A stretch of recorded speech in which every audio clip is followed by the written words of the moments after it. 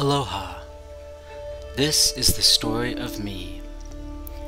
I was born a happy baby on July 30th, 1988 in Honolulu, Hawaii, to the loving parents Steve and Susan, two newlyweds from Fulton, Missouri, starting a life together in the land of Aloha. When I was 2, we moved back to the Midwest, to Lawrence, Kansas, where I saw some things I'd never seen before, like cows, and Grandpa, and Grandma, and my Uncle Slick. I decided that my calling in life was to become Robin Hood, a little socialist in tights. Oh, and I had a little sister, named Audrey. She's pretty cool too. When I was 6, we moved to Knoxville, in beautiful East Tennessee, and that's where pretty much the rest of my childhood happened.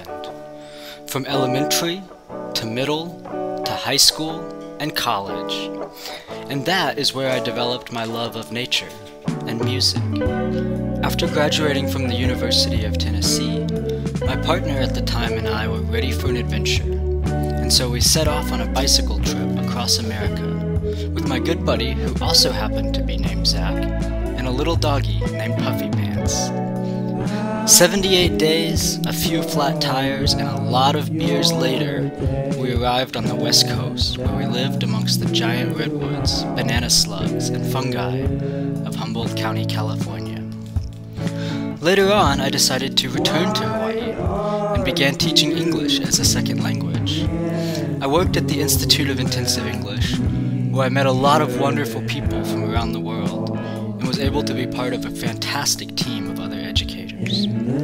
During this time, I also met my current partner, Michelle, and fulfilled my long-time dream of living and teaching in Colombia, as well as visiting Peru and Ecuador. Exploring the beauty and culture of South America was a truly unforgettable experience, and I made some really wonderful friends there.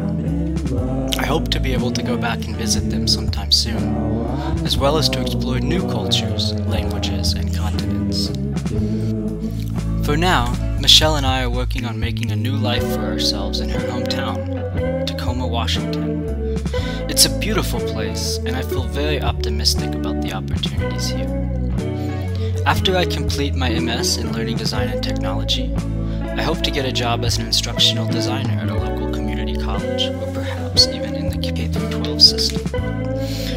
I'm currently working as a substitute teacher, and it's been really wonderful to see such a wide variety of different learning environments, and to see what different teachers do in their classes. It's the year of the tiger now, and I'm hoping that new challenges will bring new rewards. Sure, it's scary sometimes, but as Joseph Campbell said, "The cave you fear to enter holds the treasure which you seek."